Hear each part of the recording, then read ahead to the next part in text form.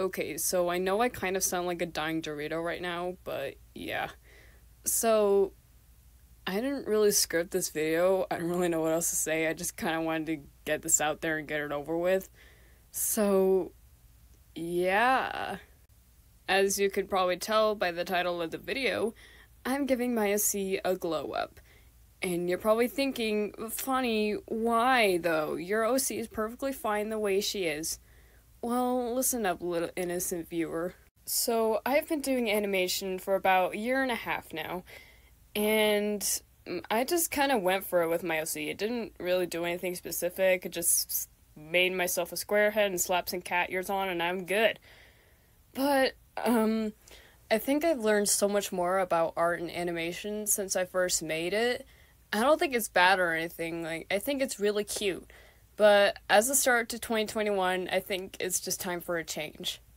And I think I've definitely gotten better at animation since I started. I don't draw my characters like this anymore, thanks Celestia.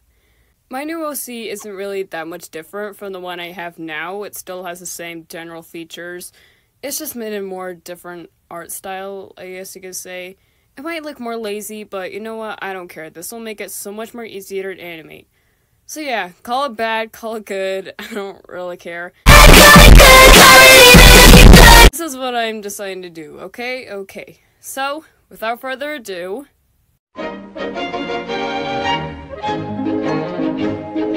Salagadoola, metricaboola, bibbidi-bobbidi. Boo.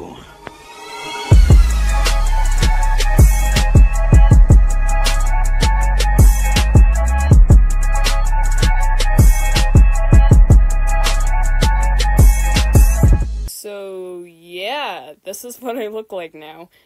Let me know what you think of it in the comments below. I say I'm pretty pleased with it. This will make it so much more easier to animate.